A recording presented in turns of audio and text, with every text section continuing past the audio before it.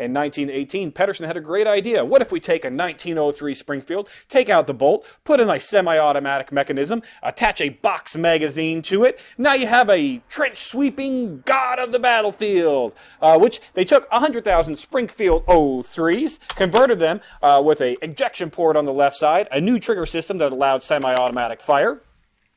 and it was supposed to be a part of the spring 1919 offensive, which luckily didn't happen because the military never actually really tested this device in any length, and despite building 65,000 of them, and luckily the war ended before they got out there, because come to find out after the war, yeah, these things did not work, and they were all destroyed except for like a handful, just under 100.